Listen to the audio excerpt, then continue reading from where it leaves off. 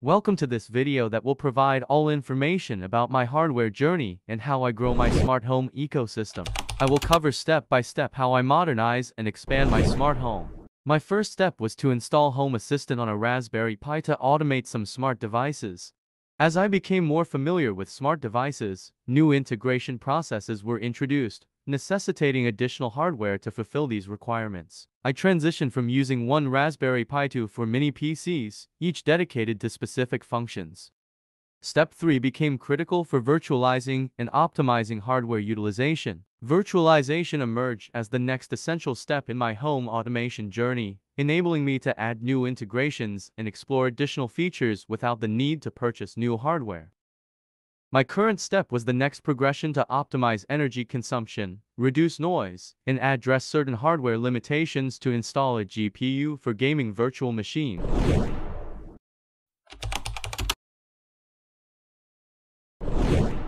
The first step was to gradually familiarize myself with and install new smart devices in my house, with the goal of creating automation and enabling my wife and kids to use these features. However, I quickly encountered limitations and issues while using a Raspberry Pi. Firstly, the new SD card failed and became corrupted after a few months.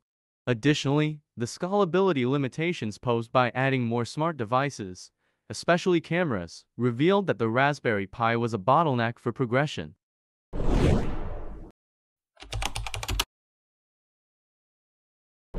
Now that everyone in the house was adequately using all these new features, more and more smart devices were introduced, and my wife also requested additional automation. Adding new services on different mini PCs was becoming a maintenance nightmare due to the need to update and maintain different operating systems on each of them.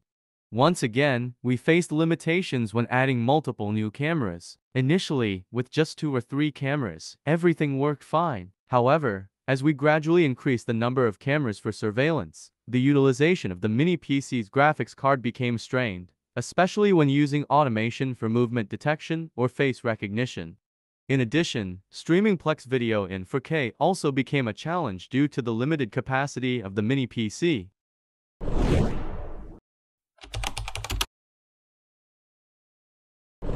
To address the challenge of maintaining multiple mini computers, I came across a retired server from a company. These servers are now available at low cost considering the hardware they offer. I was able to maximize all the features, including video streaming in 4K and using all the cameras for surveillance with automation using facial recognition and movement detection. However, this came at a cost I didn't anticipate initially. Servers are built for data centers, so noise from cooling fans and power consumption were not concerns during their original use. While they are versatile, they generate a significant amount of heat, which warmed my garage throughout the winter but posed overheating issues in the summer.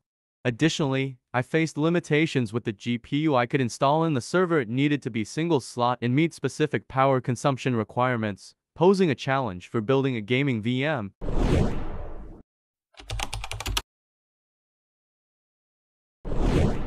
Now that I have experience with virtualization and have encountered many issues with the server, I switched to a workstation that offers powerful performance with dual CPUs and 128 GB of memory. It's also possible to install a standard GPU with dual slots and no limitations on power consumption. I was able to install 2 GPUs for gaming VMs or a macOS VM. The noise level is very low, and the heat generated is not comparable to a server. However, a workstation brings other hardware challenges. While the server offered a RAID controller, this workstation's capabilities are slightly more limited, although it still allows for the installation of a RAID controller. The best option I found was to use a separate NAS instead of having everything on one single computer.